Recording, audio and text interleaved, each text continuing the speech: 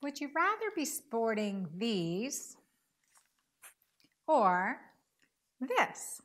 I think I know the answer to that. Let's get rid of these, shall we?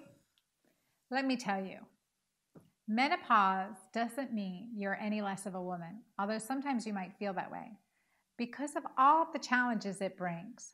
Today I want to show you a few proven solutions to a problem that, despite being very common, still embarrasses women and makes them suffer in silence. You probably know where I'm going with this.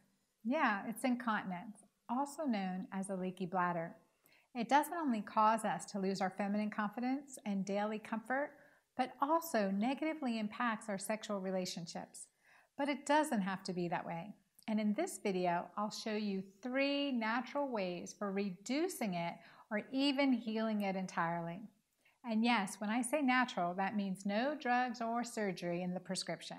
Hello there, I'm Dr. Anna Cabeca, a gynecologist and obstetrician and women's health expert with over 20 years of experience. I want to talk to you about Vicky. She was a 64-year-old woman who came to me who a decade earlier, 10 years earlier, she had a bladder surgery for incontinence, for stress urinary incontinence. She was coming to me because she had continued vaginal pain as well as that urgency symptom, needing to run to the bathroom no matter what, and she couldn't tolerate the side effect of the medication she was prescribed. I also want to tell you about Trina, only 49 years old, always having to empty her bladder before she jumped on her rebounder, her absolute favorite type of exercise, as well as going into yoga, or she knew she'd have to leave in the middle of class to go use the bathroom. So those are just 2 patients of thousands of women I've seen and I've helped who have had this complaint. So let's talk now about the 4 main types of urinary incontinence. We have this overactive bladder, also called urgency incontinence, known medically as detruse or instability. It's a problem with the muscles. There's definitely a nervous component to that, as well as a muscular component to that, and a genetic component. So that's the first type. It's when you typically have to run to the bathroom, you can't get there in time, and older women tend to experience this quite frequently. The second type of incontinence that affects us, especially as we're getting older, is called nocturia. What does that mean? That means you're getting up at night to use the bathroom once, twice, 3 times. I've had one client who used to get up 6 times at night, every night, to use the bathroom. That was just insane. It blew my mind. Why didn't we fix that at the first rise in the middle of the night, right? It's really risky as we're older because that's when most falls and hip fractures occur. So we have to fix that. And I'll tell you a good way to do that too. The third I want to talk about is called post-void dribbling. I know it sounds really bad too, right? It's when you feel like I've emptied the bladder, but now I'm getting up from the toilet and lo and behold, there's a trail after me. And that's very uncomfortable, and it's also a symptom, not just, oh, I was too impatient. It's also a symptom that your bladder's not emptying completely, and we'll talk about that too. That's post-void dribbling. Another component of that that I do want to talk about, it's not a type of urinary incontinence, it's painful urination. If you're having discomfort or pain when you urinate, you definitely need to get a urine analysis, because you may have a bladder infection, something else going on. So we really need to fix that. But often it's also caused, discomfort with urination can be caused by hormonal decline, irritation, and some skin disorders. So get that checked out too, always. The 4th and most common type of urinary incontinence is called stress urinary incontinence. That is when we leak, when we cough or sneeze, like I was telling you about Trina. So cough, sneeze, exercise, laugh, and we don't want to stop laughing, right? We don't want to stop jogging. We want to continue to enjoy our life. Actually, I received a video email yesterday from one of my doctors who videoed her patient who was so excited to tell me that she's been using my feminine cream that I'll tell you about for a year. And she used to have leaking all the time when she was running. She's in a running club, 68 years old. And so she had to slow down and stop and constantly interrupt her running routine. But now, and it's been over the last year, she no longer has symptoms. As well, she shared this with her running club. but it makes a difference in quality of life. So what causes urinary incontinence anyway to begin with? Well, there are many causes, but I just want to talk about a few today, 5 main causes. First is dietary issues, like just caffeine and spicy foods, and that can be a big factor, as well as sugary foods. So those can affect us. A quick side note story is that when my daughter Amanda was only 6 years old, she came to me saying, "Mommy, I need DETROLLA." And I was like, "What?" That was a drug I prescribed to women with overactive bladder. She was watching a commercial and was brainwashed into thinking she needed a drug to help her symptoms of running to the bathroom, several times during the day. And I was like, whew, that just blew my mind. I couldn't believe it. Right away, I knew that we had to get control of her diet, not alone, but our diet, and also the way I was practicing medicine and talking to patients. So I said, "No, honey, you don't need a medication. You need to no more sweet tea." Now, we're in Georgia. Saying no more sweet tea to a child, that's a really big deal. But no more caffeine, no more sweet tea, no more sugary drinks. That made a huge difference in her quality of life at age 6. So dietary changes make a big difference. And food allergies is part of that dietary changes. If you have a food sensitivity, you may have experienced the symptoms of overactive bladder or any of the types of urinary incontinence that I mentioned. Now, the second thing is pregnancy and childbirth. Believe me, I know this. I'm an OBGYN. Not only that, I've delivered over 500 babies, and I've had 4 of my own, big babies. Largest was just an ounce under 9 pounds, right? So I know this can make a difference, but vaginal birth is so much worth it. Yet women are running and volunteering themselves for cesarean section, thinking that's going to make a difference, when actually there's only a 20% protective factor, and that's only after the first cesarean section. The second pregnancy and C-section, you completely are equal with women who've had childbirth. Now, that brings us to the third reason why some women do and some women don't have incontinence after childbirth. And there's a genetic component, certainly. Our collagen, our musculature, the way we're designed, all of those components can really make a difference. The fourth is a natural hormone decline. So as we get older, our hormones decline, and with that, we lose collagen, we lose muscle strength, and that can impact us. The fifth is overall health. And if we're on medication, so if we're obese, we're on medications, we have other medical issues, all of those things can be causes for urinary incontinence, right? So we've got to address that.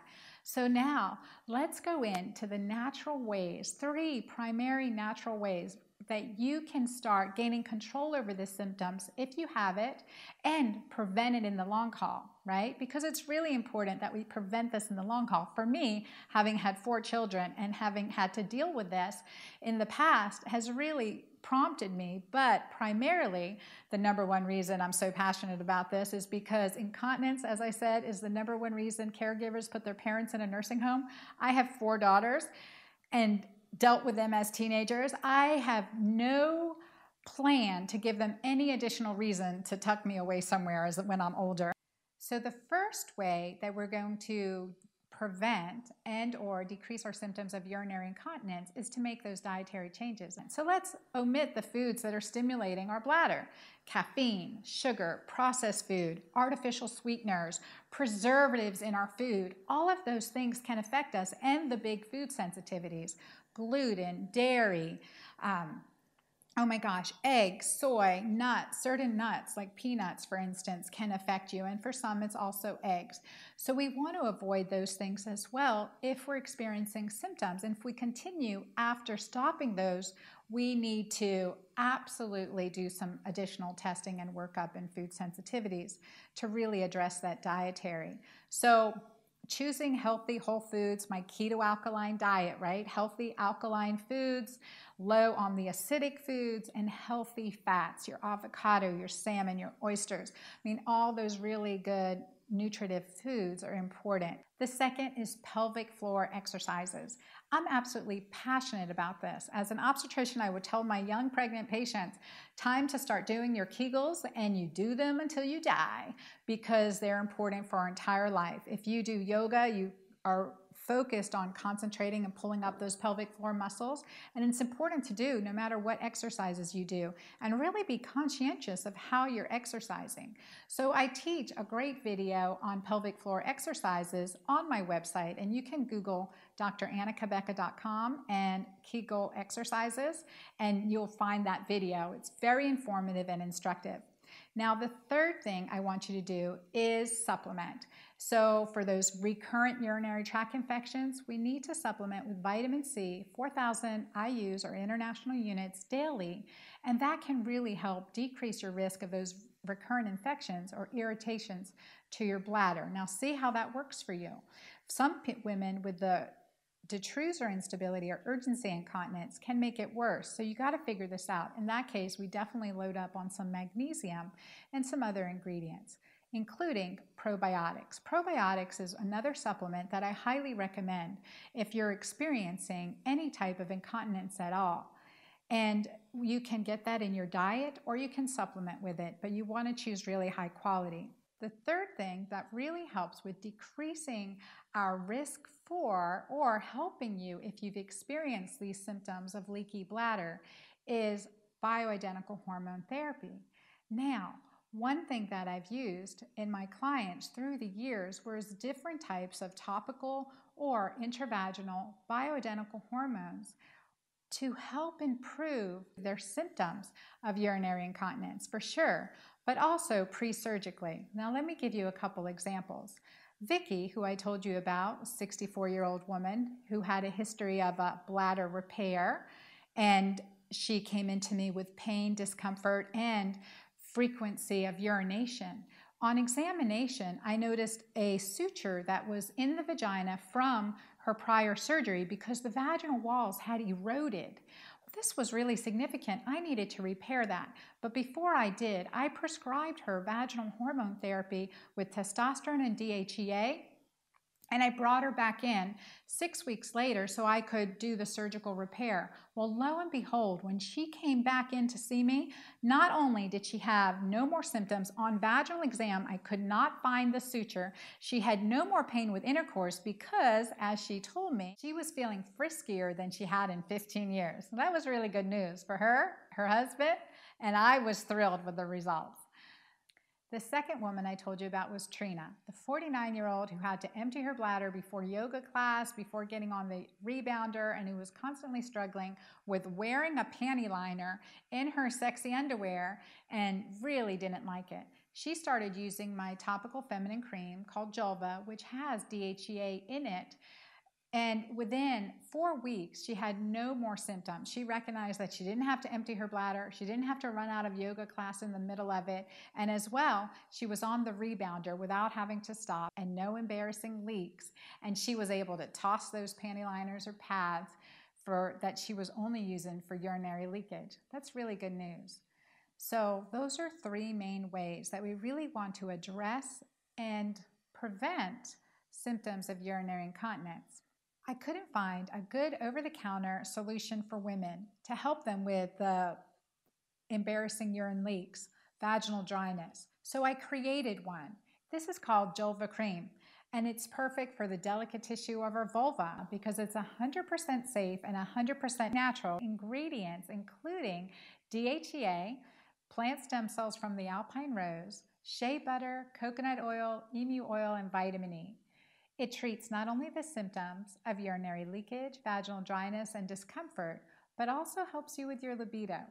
So if you'd like to experience it for yourself, be my guest and try Julva for a week for free. You don't have to spend a cent on your 7-day pack, just the cost of shipping. And there's no risk on you. It's ready to send out right away. It is my mission and my dream to get Julva out to as many women as possible. So once you try it, please let me know how it makes you feel, and I know you'll be happy with it. So share it with your friends. It's time to start the conversation, and we're all in this together. Meanwhile, try out the tips above and let me know how it goes.